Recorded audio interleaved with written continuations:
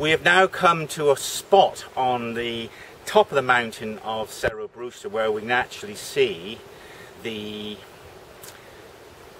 Caribbean Sea, the Gulf of San Blas behind us. We'd get a better view if we were in one of those trees, such as that tall tree behind us. One of those trees Drake would have climbed.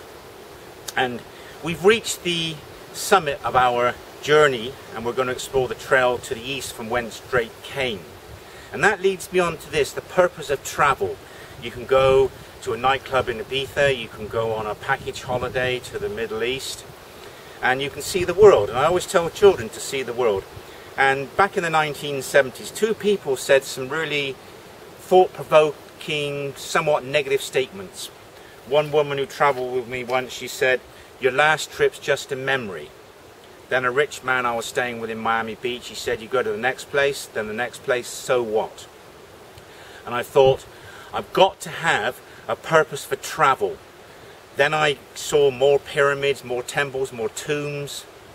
And then I realised in 1980 that I could go everywhere Francis Drake went. I first went to Veracruz in Mexico and saw his picture there, and by coincidence I said, yes, I remember this story from when I was at school.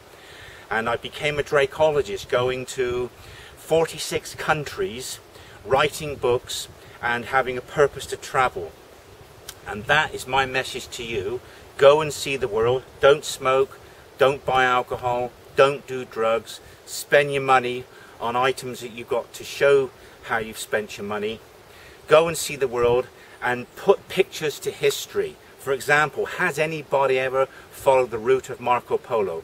And my last message is to you, go to the website that we've created called indrakeswake.com, which is primarily my work. And if you click on to Drake Exploration Society, you'll see people that have come together to promote the legacy of Sir Francis Drake.